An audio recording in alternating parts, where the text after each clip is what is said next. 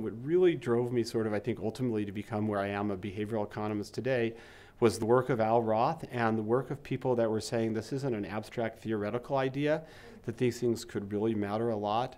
And in particular, there was a series of work that Al Roth did at the time, eventually wins a Nobel Prize for this. I think it was very inspirational to many young economists of the day.